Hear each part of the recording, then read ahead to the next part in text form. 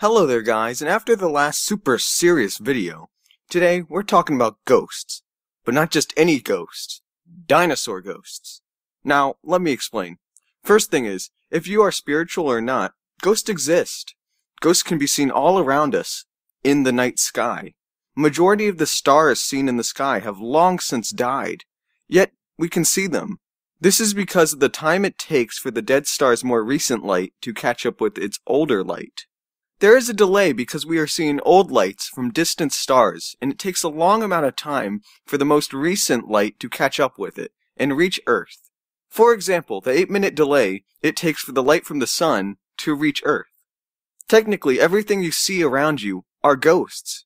Humanity always lives 8 milliseconds in the past, due to the time it takes for your brain to process the information of your surroundings. You are always seeing the ghosts of memories that have already passed. So, ghosts do exist, just not the way some people think of it. But that's not what you came here for. You want to know how to see the ghosts of dinosaurs. Well, there is a way. Alright, first of all you need to understand how seeing works. When you see something, let's just say this orange, you aren't seeing the orange itself, but seeing the light reflecting off the orange. Once the light from a light source reaches the orange, it is reflected off a visible spectrum. Certain colors are absorbed and certain colors are reflected. This allows us to see colors, such as orange. Once light is reflected off the orange, and the light reaches your eyes, it continues to travel outward, infinitely, away from you, up into the sky, and out into the void of space. Sometimes the light will be obscured by clouds, but let's just assume there aren't any, where it will travel for all of time outward. Now, even after, let's just say you eat the orange, the light reflected by the orange before you ate it is still traveling outwards, meaning someone far, far away, or if you are able to travel faster than the speed of light and end up in front of the light, can still see your orange before you ate it, until the more recent reflected light of you eating it reaches them. In a sense, time traveling to a couple minutes in the past. Now, with this logic, we can replace our orange with the dinosaurs, in our couple of seconds, with millions of years. The last light reflected off the dinosaurs is still traveling outward after 65 million years of time. Even after humanity and mammals have long since conquered the world left by the dinosaurs after their extinction, the dinosaurs' last light reflections are still traveling outward, meaning there is technically a way to see their ghosts. The old light has long since left our solar system, but if we are able to get 65 million light years away from Earth, we could get in front of the dinosaur light and see Earth and the dinosaurs before they died and were changed. We could accomplish this two ways. First way, we could create a machine faster than the speed of light times 66 million years, therefore traveling faster than the light and passing it. Or, second way, we could build a wormhole that would allow us to make a shortcut to 65 million light years away in seconds. By the way, I'll talk more about wormholes in a future video.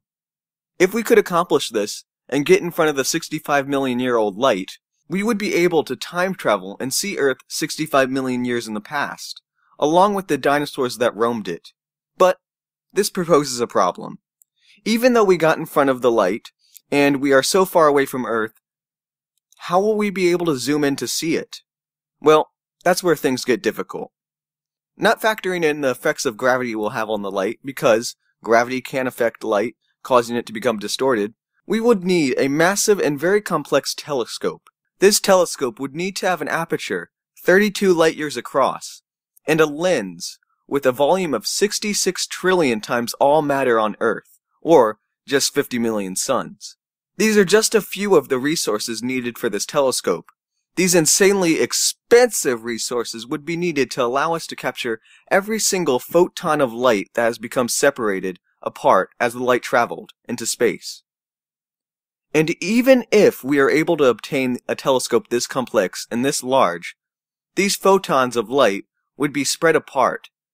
You see, as light goes farther from Earth, the light gets more and more distorted. The detail of the image the light was reflected off is slowly lost over time, due to the photons separating.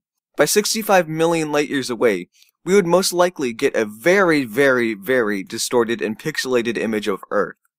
And a very, very, very, very, very, very, very pixelated image of some dinosaurs. But I guess that counts. Maybe in the far future, we could invent a supercomputer that could account for this distortion. This computer could enhance the image by analyzing the spread of the light photons and give us a clearer image.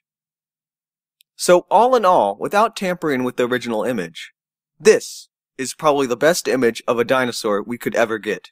Not including time travel, of course, because that's a whole nother can of beans we will open on another day.